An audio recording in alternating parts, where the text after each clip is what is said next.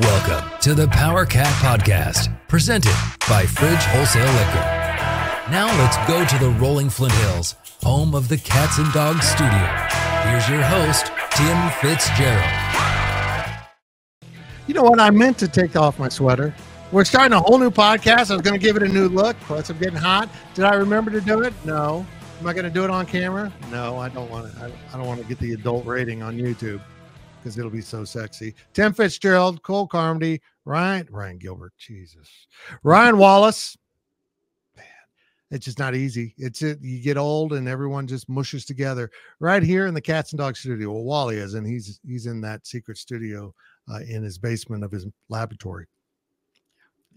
His house. We're sponsored by the Fridge Wholesale Liquor. I hope you're coming to town Saturday for a basketball game. Just go through there and, check out the store. If you've never been in, just swing by, check it out. Maybe you'll find some deals you like. They always got great deals and they always have an incredible selection. If you're a bourbon person, go in there and ask their questions. And yep, there's one right there. They've got some great stuff locked away if you really want some good bourbons. And if you're a vodka guy, like I'm kind of both now, you know what? They know their vodkas, their flavored ones. They know they've got recipes. They've got crawlers they can make of their own beer. I don't understand Kansas liquor laws now. They're just winging it. We're going to get home delivery here pretty soon. Wow. I don't know what's going on in the state. We're getting crazy. So like it. Come to town, go to the fridge, go to the basketball game, drink your booze before the basketball game. Right. Drink water inside of the game, and then drive back from the game to Kansas City for an 8:00 women's basketball game. Oh, very valid. Very valid. And keep the booze from the fridge and get the hotel room in Kansas City. Stay in Kansas City, drink the booze that night and the next day when the women play, hopefully in the semifinal round. What are you doing teaching? You should be a life coach. I loved that. Just saying. That was, yeah, I kind of want to do it now, except I need a nap. It's just a sad You can't do two basketball games in one day? No. Huh. I've got nothing in the tank. I'm just a sad old man. there might be another cause. I'm just not going to talk about it. Hey, so if you missed out, there was a whole nother podcast yesterday. Well, there was a podcast yesterday.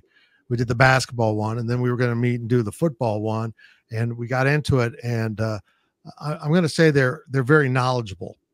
That's my way of saying they talk a lot. They're very knowledgeable, these two guys with me. And we were pushing 40, 45 minutes, only doing about half the show. So I thought, hey, I'm the boss. Let's call an audible. And here we are for number 2, which isn't that. It's not number 2. It's a full, never mind. Let's get going here. These are just kind of catch-all questions. Zach Carlson organized these for us, and there were so many questions about individual position groups, and he lumped them all in together. Let's talk about the offense. Who stands out? Who are you excited to see? Which position group needs the most work going into the 24 season? And if you saw the first one, we kind of covered this a little bit, but I'm with Wally. I want to see that offensive line really kind of come together like the Beatles, and some cohesiveness.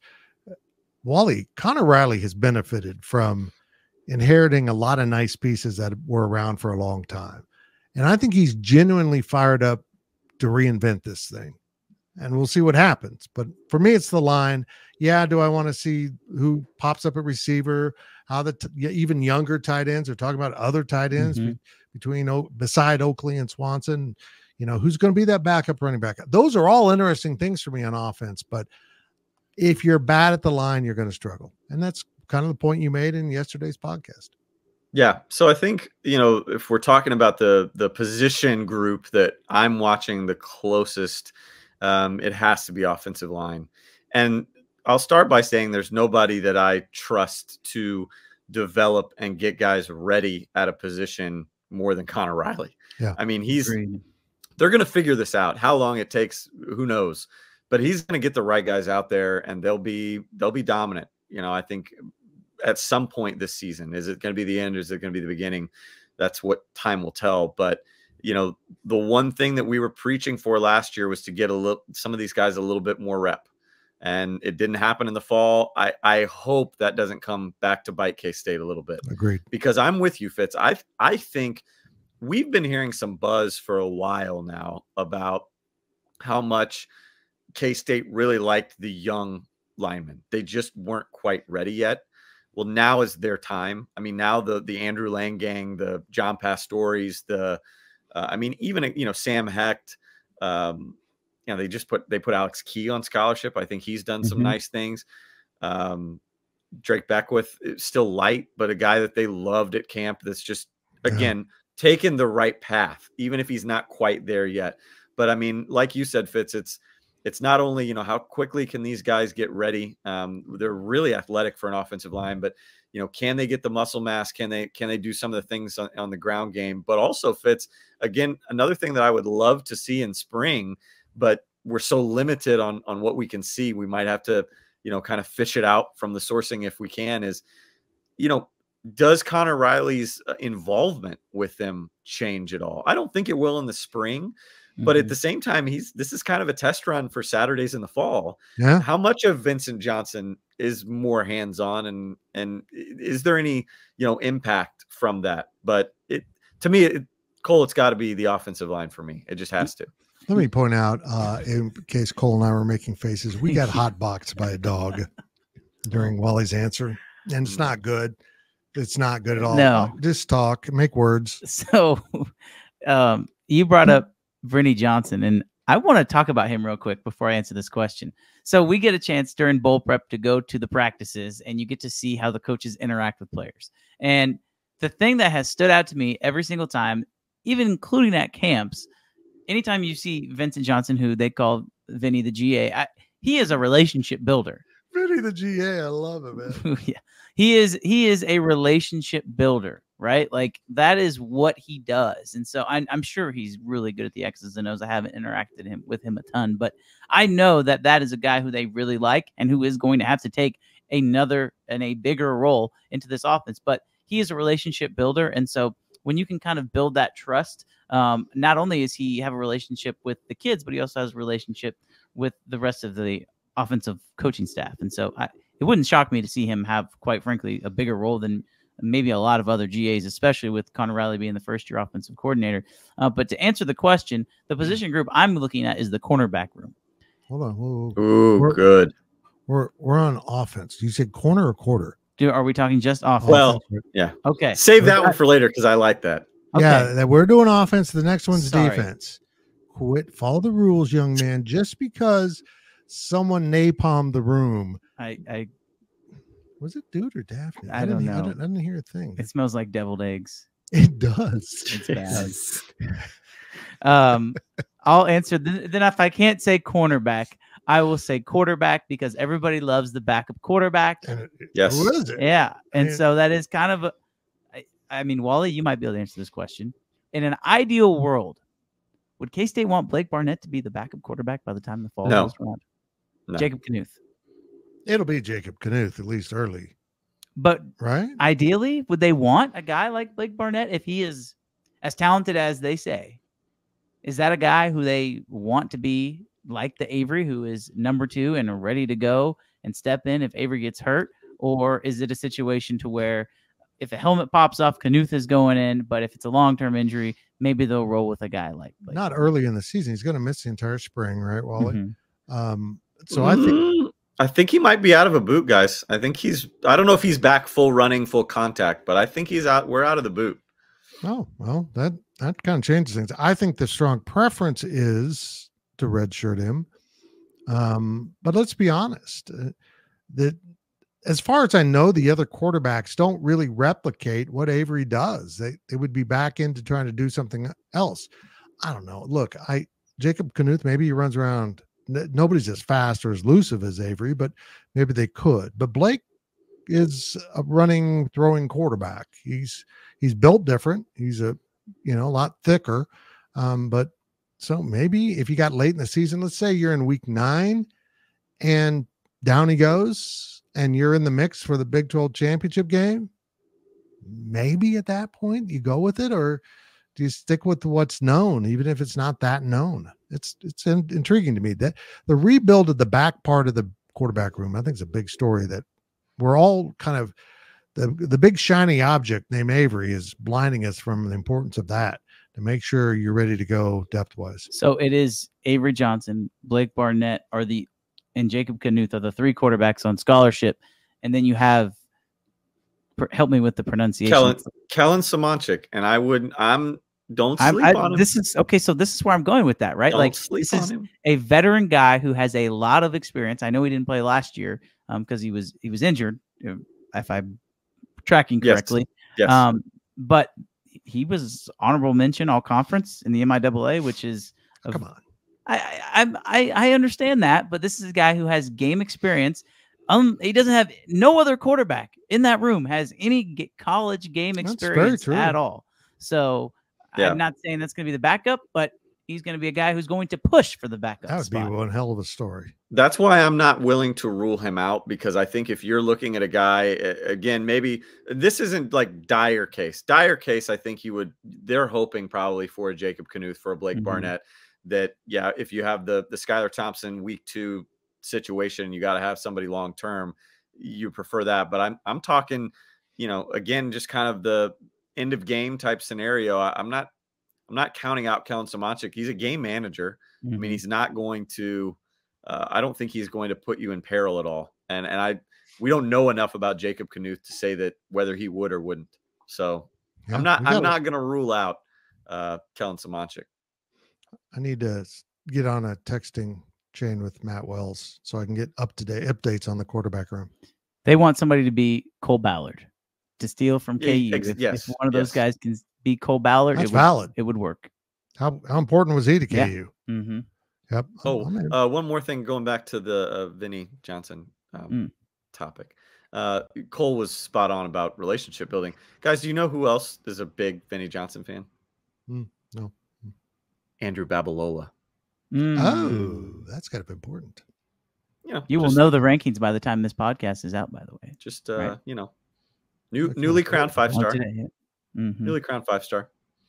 So just throwing that out there. How long has it been since Kansas had 2 of those? 5 stars? Bryce Brown. But there's 2 though in the state of Kansas, right? I don't think Lincoln Cure, I believe, is not quite there yet. Oh, that's right. I keep thinking Lincoln's 1, and he's very close. He's not quite there yet. We need to get Vinny, the relationship builder, to talk to 24/7, or maybe I call him up in my Liam Neeson voice. I really don't have one. Don't have one. That's it for the first half of this edition of the podcast. No, it's not. What am I doing? What are you doing? I don't know what I'm doing. You're supposed to read the second question, not the second. Man, I'm so tired. I've been down here for solitary. By the way, that pause on the podcast, if you're just listening, was me staring at the camera with utter disappointment in myself. Now let's talk about the defense. Who stands out? Who are you excited to see? Which position group needs the most work during the 24 season? You know what? I'm going to let Cole. I have a feeling Cole has an answer ready on this one. I do. What group stands out to you? I'm going to guess you're going to say cornerbacks. You would be right. I'm color me shocked. Honestly, I am very surprised they did not add another player from the transfer portal in this room. I'm very surprised, and maybe that comes in the summertime. They obviously believe in who they have, and the thing that I guess I'm a little, I don't want to say concerned, because I think that Van Malone is a really good developer, right? Like, he has developed cornerbacks. He developed Jacob Parrish from a guy who was a fringe scholarship late addition, about as late as you can get, to being going to probably be a 4-year starter. He's completely turned Keenan Garber in from a project of a receiver who couldn't get on the field, who was probably going to either transfer or quit football, to a guy who now is going to be a 2-year contributor. And he's done a lot for that room as far as development goes, but guys don't really stay around that often. And I don't know if that's because that cornerback room is typically older, right? They don't play a lot of young guys, save Jacob Parrish. But you look around and it's like somebody has to play. Right. Like Justice James, it's going to be his 3rd year. I don't think that in an ideal world, Justice James should be the 4th or the 5th best cornerback, right? Like, you should see a Kenigel Thomas. You should see a Donovan McIntosh, a Daryl Jones. But instead, you're going to see probably Justice James, and I don't know if you'll see Tyler Nalome. I know that, Wally, when you did your feature on guys feeling the most pressure, that you talked about Nalome as maybe this is a guy who might end up in the transfer portal. But like, I just feel like it's Jacob Parrish, and then I guess you can say Keenan Garber and everybody else. But I'm almost to the point now where it's Jacob Parrish and everybody else. I think Keenan Garber is a fine player, but I'm not ready to say that he is an every down number 2 cornerback. And so I'm not worried. I am concerned at what that position is. Well, I think this is a spot that when the portal reopens that they might revisit. Yeah. That we forget that. They're going to go through spring football and go, yeah, we need that now. Let's go find it. If there's one out there that fits us, let's go get them. Yeah, I get it. But I think Keenan Garber's pretty good. Mm-hmm. I saw him do some things last year. I'm like, I cannot believe this kid who played receiver for 3 years was almost better at corner from day one. Mm-hmm. And he's developed that much in his ability to do things. And I like his speed. They got good speed at the corners, which helps. I don't know if you saw, Wally, as a guy who watches, this is the rumor, watches the combine. No wonder Xavier Worthy was hard to cover. Yeah. Holy crap. Yeah. 4-2-1 is Texas, and Texas fans still wanted more from him. That's what's still we're not happy with Xavier Worthy. But that's the kind of guy that exactly going back to the offense. That's if they could find someone that runs that 4-3. Oh, yeah. I mean, that just having him out there messed with defenses. Maybe Trey Davis is that guy. We won't see him till the summer though. Cole kind of took cornerback should have everybody's attention, I think, this spring, because as Cole said, they kind of missed an opportunity to bring somebody in that was going to make people look around and go, man, I better step my game up. I mean, it is what it is. And like Fitz said, maybe that is a position that they'll look at, again here moving into the summer after spring and the dust settles, so to speak. So if I'm not going to take cornerback, I'm not going to take linebacker because they're deep there. Mm-hmm. But I think we've got some established names there. You know what I mean? I think at the end of the day, you can kind of at least start to shuffle out what the 2 or 3 deep is going to look like. And I think for the most part, I would be surprised if that isn't kind of chalky.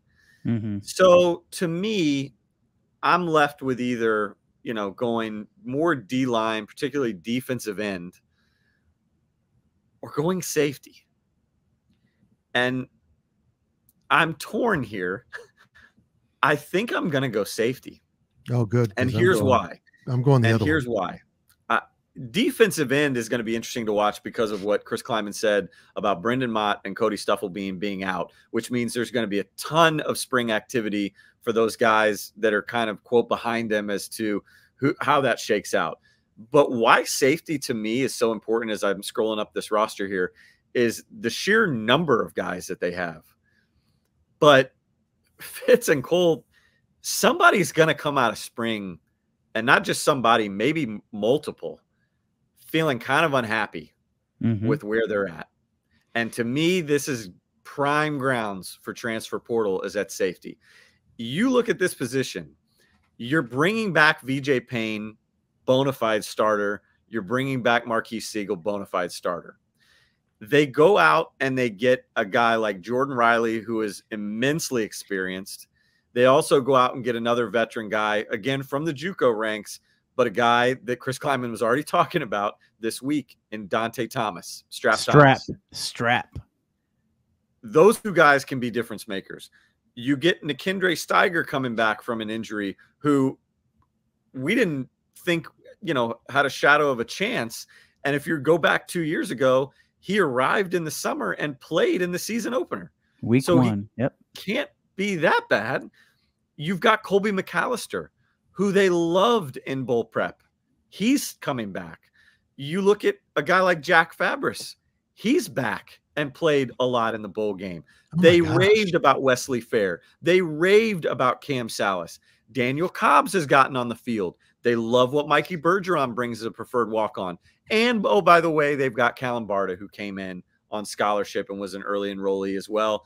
And I'm not even mentioning a guy that's been in the system for years, like Max Marsh or Trey Krause, who they've, complimented at times here and there. So there is so much competition there. I don't know what order they're going to go with. I don't know how often they're going to rotate those guys. In the past, we've seen primarily it be 3, maybe 4, I guess 5 at times in the Big 12 championship season that kind of got some run there. They can't, I don't know if they really want to go that deep and that rotation heavy. Fitz, somebody's going to be unhappy. To me, that seems like a position room by no fault of Joe Klanderman's. It's just going to see some activity, I think, in the summer. Or it sounds like somebody who might have a chance to play cornerback. Or maybe there's somebody. Maybe someone might make that move. I'm not going to speculate on who it is, but I will tell you, obviously, Marquis Siegel did play a little bit of cornerback at North Dakota State. I don't know if that would necessarily be something they would do, but if instead of maybe hitting the transfer portal, they say, you know what? Over. Yeah, you might be better off the corner. Okay, Wally, dial up those defensive ends. Okay, here we go for me, because I'm intrigued by this room. They have to develop their Felix. There has to be someone that's dynamic off the corner, and we thought Khalid Duke would be that, and it didn't really work out. And maybe it was just the positions they put him in, but I feel like they've got dudes that can be very explosive and dynamic off that edge. And then if they push Jonathan Banks out there and on run situations, taking the Jaden Pickle route of a bigger guy that can go in and out, I think they could be really fun at defensive end. But they've got a lot of candidates there too. You mentioned the guys that are out, so give me who they got. So you've got Jordan Allen, athletic freak, right? Yep. Coming back. You've got Travis Bates, the FCS, I think honorable mention All-American from Austin P. You've got Ryan Davis, who redshirted last year, but 6'4", 250. I mean, he's got things working for him in that regard. You've got our boy, I think my breakout candidate, Chidi Obiizor. He'll be back. You've got Donovan Ryman, and you've got the guy that we all predicted it was going to happen, and it happened. 6'3", only 233, but Toby Osensomni can absolutely get in the backfield. And as you mentioned, Fitz, correctly, maybe we see a little bit of Javon Banks there in the spring as well, just depending on the situation. Oh my gosh, I'm excited about the DNs. I think it's going to be Jordan Allen. You said who's going to be that next Felix? I really believe it's going to be Jordan Allen. I think it's Chidi. And he definitely could be that guy. But I look at Chidi as a bigger guy, right? Like Jordan Allen, I'm going to pull up the roster right now. Jordan Allen, what is he listed as? He's listed as 250. Chidi right now is at 267. And so, first of all, huge for Chidi Obiizor. But they just put out video of him squatting. He is massive. Yeah, just unbelievable. So I don't necessarily know if that's a guy who's going to be that get around the edge and get to the quarterback. But you look at his basketball background, it definitely, says he can be that guy. But Jordan Allen, I absolutely loved his film coming out of high school. And I know that they are really high on him. If you go back and you watch Chris Kleiman's press conference, he's the first person that they talk about with the defensive end positions. And I understand that Brendan Mott is going to get the number one opportunity to be the starting defensive end. But is there a realistic world in which he's not one of the best defensive ends, not one of the best two defensive ends skill-wise on this team? Because if they want Jordan Allen and Chidi and Travis Bates and some of these guys to develop, they have a higher ceiling than Brendan Mott does. I believe that. Oh, I agree. I think Mott's that guy that you know what you're going to get. Right. And you don't double him. If you've got someone on the other end, you double, then Mott becomes really dangerous. He's kind of a tweener in the fact that you don't need to double him, but he if you leave him with a guy, he might just rip him apart and make him clown him. But again, he might go against a really big, long tackle that he can't handle. So maybe they'll go somewhere else. I don't know. I'm really intrigued. Again, as Ryan Wall said earlier, and Cole said, I think, the depth on this program is so much better. Yeah. And that's always derailed Kansas State. Is there would be a drop from 1 to 2 and you notice it, then the 2 would get hurt and your drop to 3 would be tragic. I mean, just horrible. You go back to the Baylor game and Colin Klein senior season, everybody was so worked up. They just had a dramatic drop off from Zimmerman to Barnett. That turned out to be a great player, but he wasn't ready. So that is going away. And so many of the guys Wally just listed are from last year's recruiting class that the coaches last year were saying, we got 10 to 12 guys we could play if we wanted to. Yeah. And I've never heard that about a K-State recruiting class. Not once have I heard a coach say on just one. I haven't heard him say it for the entire roster, let alone one side of the ball. We got double-digit guys that could help us out this year. So I think that's really hopeful. I mean, I think that puts them in a position to maybe muster through what could be, a brutal season. I think the Big 12 is going to be physical and it's going to be fun. Well, getting back to real quick to what you just said, I think that's maybe why I'm not as concerned about special teams entering this season as I think maybe fans might be, and rightfully so, coming off the year that they had, because I think a lot of those freshmen last year could have been starters on special teams.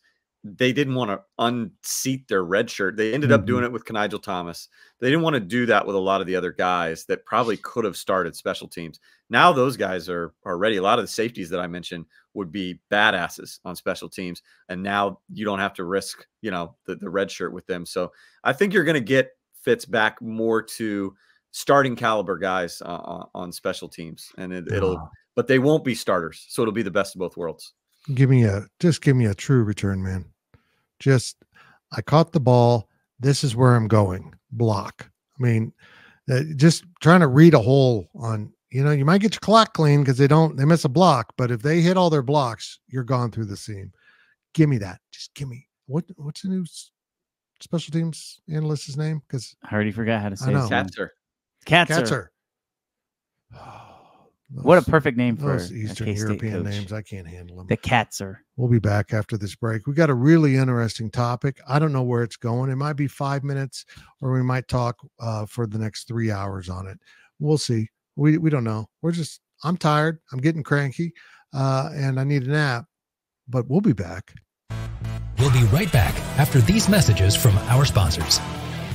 Please visit the Fridge Wholesale Liquor, located at the corner of Claflin and Westport Road in Manhattan, Kansas.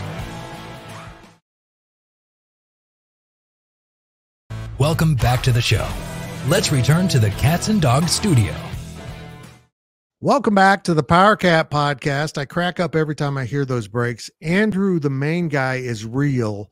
The ad guy is AI. And Andrew sounds AI, and the ad guy sounds real. It's crazy to me. AI is just freaking me out. Pretty soon, you'll just drop all this information into AI, and I'll have a whole podcast with fictional people. I don't know. Kids cheat on assignments using AI, by the way. Well, hell yeah, I would. And it's really easy to tell. Is it? So if my kids are listening to this and they cheat on their assignment, just know I can tell. Okay. They're asking Chat GPT to write us something for them? Yep. Kids, you got to go in there and tweak it. You got to put it in your own words. Let it do the main work. And then come. Anyhow, I don't want to teach kids how to cheat. I never did. Anyhow, let's get going again with the Powercat Podcast. This is the fourth half, as we did back-to-back podcasts. I love this question, but it's long, and I have to read it. That's a challenge for me. But I don't know where we're going to go with this, because it kind of is, let's just be honest, Cat and Kahlo, this is a little disjointed. It's like, hey, I really like peanut butter and jelly sandwiches, but how about them Royals? Both topics, but we'll sort it out. Let's put it that way. Many of us complained when outsiders said that the Big 12 football was all about Texas and Oklahoma, and then the rest of us little sisters. We pointed out that Texas never won championships. Thanks for doing it as soon as you walked out the door. And we owned, as in Kansas State, Oklahoma. But now they're both gone, and K-State is a favorite, according to Vegas, not pundits, to win the Big 12. This is a good thing, right? How many times has that happened in the past? It has happened. I mean, there was teams that were favored. Wally, don't ask me with my trash memory what years it was, but I know Colin Klein's senior year, I believe they were picked to win. And I don't know. I'm doing background research. Continue. Okay. Yeah. It's hard to tell when you do research because you still are like, do your thing. I just want to say this. I think the fact that K-State and Utah are the favorites, KU's right on the heels, followed by Arizona, is really good for this conference. Why? Because the national pundits can't just say, oh, it's Oklahoma and Texas. That's been a fallback for lazy ass reporters who don't want to do any research on anyone outside of the blue blood grouping. And now, if you're going to talk about the Big 12, you got to come with some knowledge. Our guy, Josh Pate at 24/7, does an incredible job.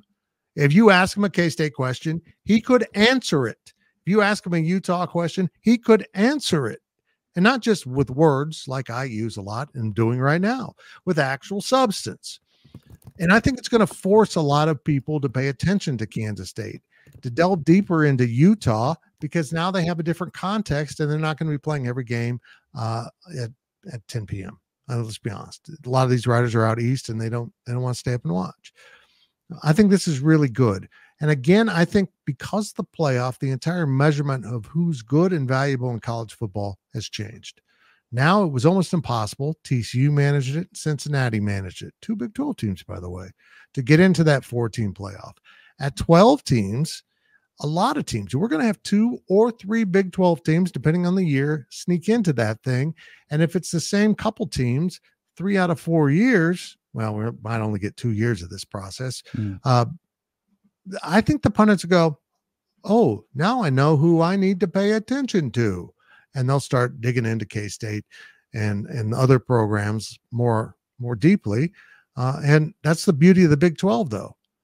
It could be anyone. We could be sitting here talking about all the teams that Vegas thinks, and after year one, it's Houston and Kansas fighting it out. You just don't know. That's what I'm so excited about here. I mean, West Virginia, Iowa State, Oklahoma State Tech. It's incredible. And I just skip over other teams that are really valuable to this conference. I'm excited about it. And I'm excited because now reporters around the country, the pundits, don't get the chance to be that lazy in talking about the Big 12. They just don't. But they are being lazy. And I know you have the answer, Wally, so I'm going to be quick. But I do think there is a little bit of laziness involved. And, it's our job to come up with articles like projecting the 12-team playoff. I saw an article on our own network projecting the 16 playoff next year, or 14 playoff, field next year if it was in existence, right? I think all of that is. Am I hearing things? What was that? It sounded like somebody sent an email. It did like that in the last podcast. It's been doing this in every podcast, and we have no idea what it is. The only things running through this are Wally's AirPods and our microphones. It's a ghost. Okay, go. That was creepy. I'm freaked out. All I'm saying is you said that the Big 12 is going to get 2 or 3 teams in, maybe, hopefully, consistently. Well, instead of picking Texas and Oklahoma to just win the Big 12 every year, now not even the hot take is just to project one Big 12 team in the 12-team playoff. Yeah, just the Big 12, they're not going to be that good. They're going to beat each other. There's going to be one team that gets in. That is a concern. It's going to be so balanced. It's all going to be teams that are like, let me get some reference. If anyone from the national media listens to this, put this in language they can understand. Maybe all like 4 teams are going to be like Penn State. Mm-hmm. Not quite good enough, to be in the 14 playoff, but they can step in there. That's what I love about the Big 12. Yeah, there's no buys on the schedule. I don't even think Arizona State's a buy. I don't understand why everyone's downgrading BYU. I see a lot of odds of them being last in the conference. I don't think that's going to happen. They've got men that are 39 years old. I might be exaggerating. Well, this is what I'm talking about. Okay. I saw in one of those articles, and I don't remember when it was or but it was in the 14-team playoff. K-State, they won the Big 12, and they did project them to win the Big 12, and they got a bye. And so LSU was one of the teams that was in this year's LSU team. So the upcoming season, this year's LSU team, they're going to be good. They're not. I don't think they're going to be. I don't think they'll make the 12-team playoff, but they might be an 8-4 SEC team. Okay, beat the teams they should, lose the teams they should lose to. They had them coming to Bill Snyder Family Stadium and winning that game, and there wasn't even a synopsis about it. It was just the the 12 seed is going to beat the 4 seed, no questions asked, and move on, right?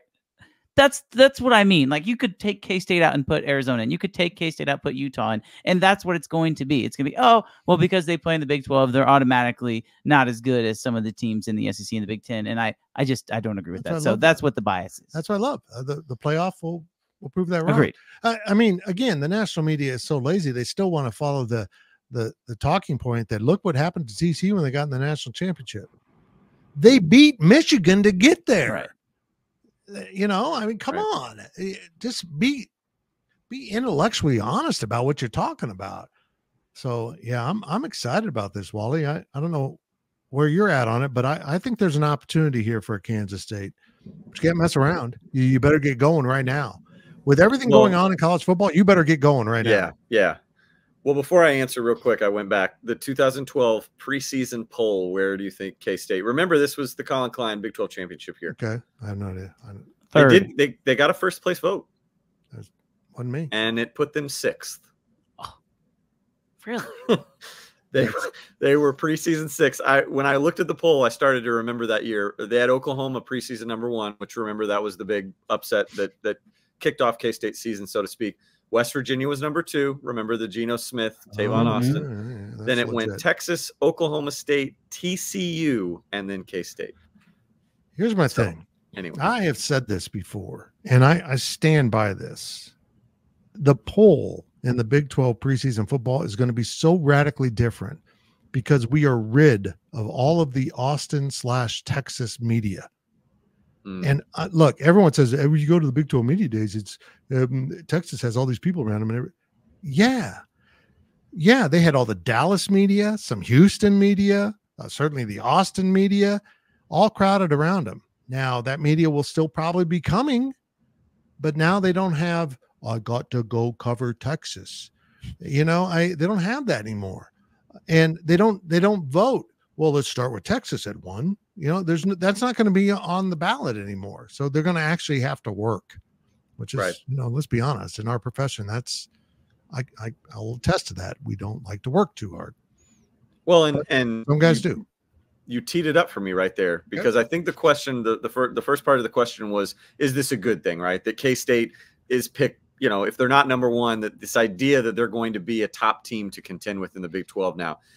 I say yes, and here's my reasoning why.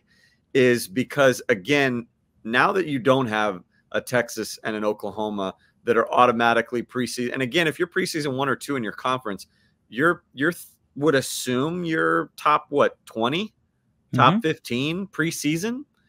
You're given more forgiveness as the season goes on. You lose a game, you're not plummeting outside the top 25. Maybe you bounce from 13 to 20 or something like that. Or you go back to like the 2003 K-State team that started, I pulled this up. They started 7th? They started 7th in the preseason poll. Obviously that was the year that they kind of hit a skid, but then when they got back to 9-3, they're the voters quick to bump them back up. Because again, you talked about the laziness, and I think we're all guilty of it. And I think fans who are mad at journalists for doing this, you do the same thing if you were in the journalist's shoes. You want your preseason poll to finish as close to what you had. So if you have a chance to bump K-State back up, you can be like, hey, I picked them. I had them in my poll. They were number 1. So I think it helps for K-State and Utah going into next year, because I think the SEC, the Big 10, I think those I would assume will be fairly chalky. The one that I think is going to have more variety when you think about the national polls and stuff will be the Big 12. And so again, I think you're going to have those voters that pick K-State. They're going to want to help them in any way that they can. And so if, again, you kind of get that advance, it's kind of like, where's Zach Carlson when I need him? It's kind of like Formula One. You know what I mean? Like you give yourself better odds. You give yourself better odds at winning the race if you're starting closer to the front. And so yes, it's a great thing for K-State that they are starting closer to the front. I'm just fascinated with this conference. And as a plug here, this is exactly why we started the Big 12 Insider Show, because I don't think I'm not trusting the national media to have these conversations about Big 12 teams. I mean, today today we're recording this on, what's it today, Wednesday? Yeah. We had Jason Shear on from Arizona to talk about football and basketball. These are conversations I don't trust the national media to conduct. So we're going to do it on that podcast. We're going to talk about the teams and the trends and the topics and have fun with it. But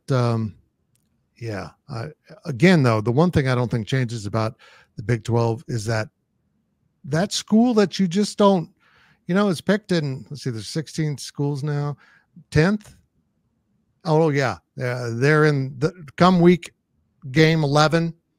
Yeah. They're still in the conversation for the title. Right. I mean, it was Iowa State this year.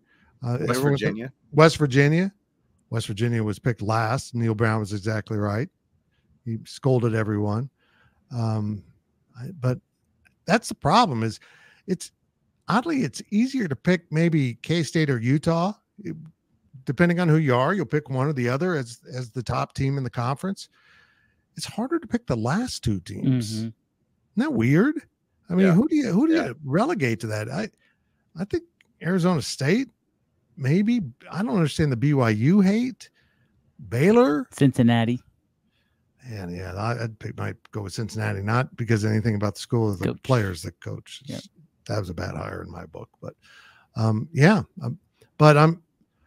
bad thing is Oklahoma gave you that measurement. Mm-hmm. Even 2 years ago when Oklahoma wasn't very good, K-State outed them and beat them and everyone started beating them. They were still like, Oklahoma on ABC this week. And there's 4-3 or what, come on. And you go on national TV and beat them. And they're like, oh, Iowa State's not bad at all. You don't have that measurement. So that is a problem to overcome. But the way you overcome that is you don't just get in the playoff, you win a game. You do beat LSU. You become that measurement. Yeah. You're like, we didn't expect them to win. And I just remember when Auburn came to town, ironically, with UCF's coach, Gus Malzahn, and he said, this was as loud and rowdy as any game in the SEC. He was genuinely shocked by what he encountered.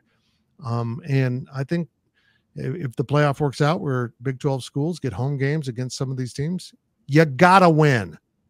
You just got to do it. I am intrigued, though, Fitz, to finish on this topic of